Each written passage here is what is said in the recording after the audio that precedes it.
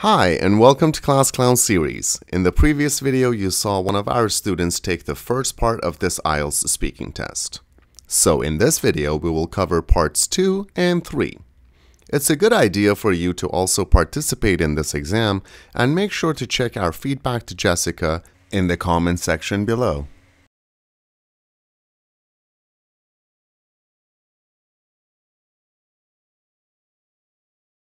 So I would like to describe the tourist attraction that I really enjoyed visiting. That is the place called Halifax. That is one of the provinces of Canada. I traveled there with my dad and my sister in 2020 after my graduation.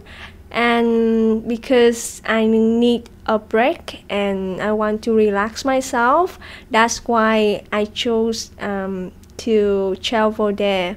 And on the other hand, I want to travel more and know more places of Canada. That's why I chose to go there.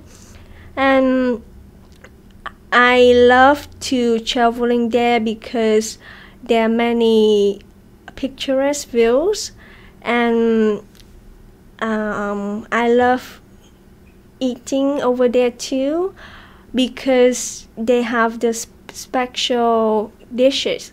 The lobster there is super fresh, which make me really attract, and I love to eat that because I can finish the whole lobster by myself. And that is the first time I try lobster also. And in the future, I think I will come back this place because I really enjoy it, and I'm willing to share my experience with my friends or my other family members, so that my brother or my mom. So I love to come back here. We are going to discuss different kinds of tourist attractions, Jessica. What are the most popular tourist attractions in your country? So I live in Vietnam, and Vietnam has a lot of popular places. One of the most popular places is Đà Lạt. That is one in the middle of the country. And the other one is Hanoi, which is our capital. And they are attracted because they have a lot of beautiful views. That's why a lot of people come there to visit. Yeah, and a lot of food also. Mm-hmm. How do the types of tourist attractions that younger people like compare with those that older people like to visit? So in general, the most important things is the cultural of the food. So every places in my country, in Vietnam, has a very special food for each province or each city. That's why they try to come there to explore new food, explore a new culture.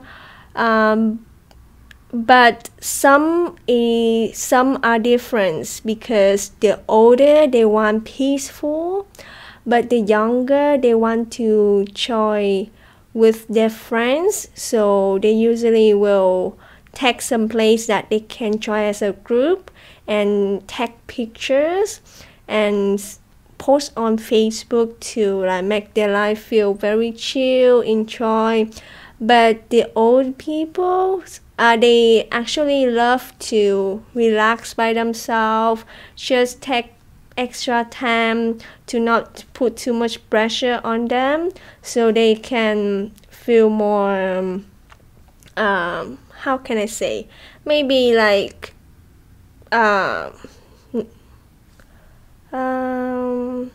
maybe it's tough to say, like not too much burden on their shoulder. Mm-hmm. Thank you very much.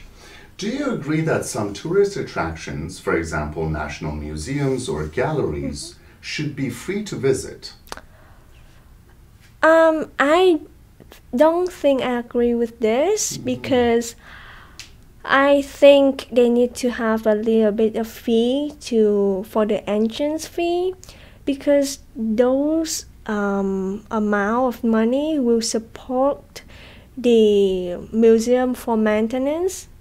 For example, clean up to make it always shiny so people keep go in and look at them, or can collect the information for the history, or they can take a picture. Sometimes they allow, but sometimes they don't.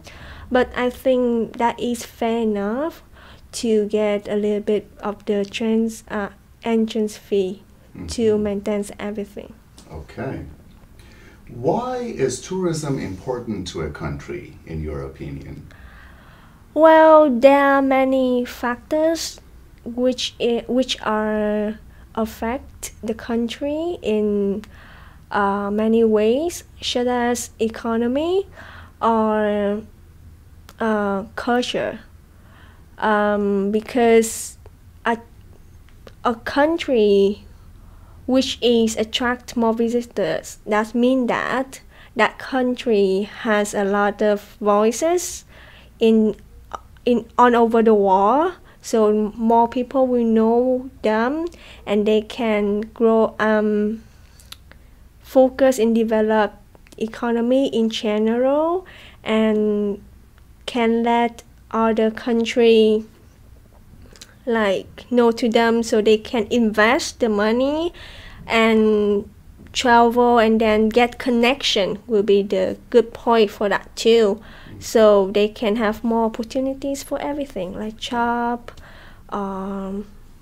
money, and cultural and famous. I see. Thank you very much. What are the benefits to individuals who visit another country as tourists? You mean the benefit for the person who visits? Correct. Right, for visitor.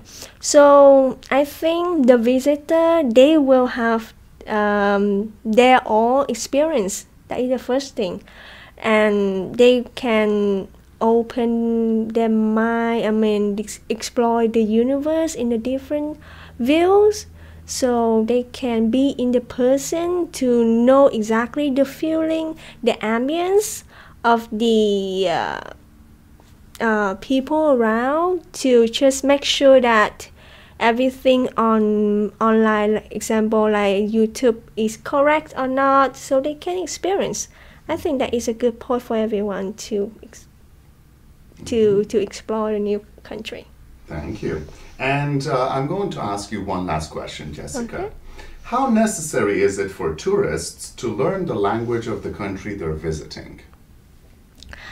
For me, learning a new language always a challenge, but that will be really helpful if they learn the language that they want to visit in that country, because at least they can communicate, and that communicate can help them to find out places without like too nervous or worry.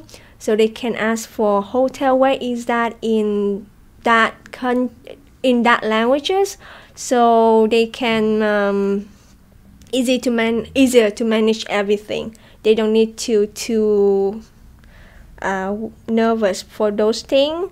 And then when someone know more than one languages, that will be awesome to them too, so they can have more friends for their connection. So just build up the connection. All right, thank you very much, Jessica. This is the end of your IELTS speaking test. Thank you. All right, good job. Well done. Now we think it's really useful for you to go to the comment section and read our comments for Jessica. Hopefully you can avoid making similar mistakes in the future. Happy learning, guys!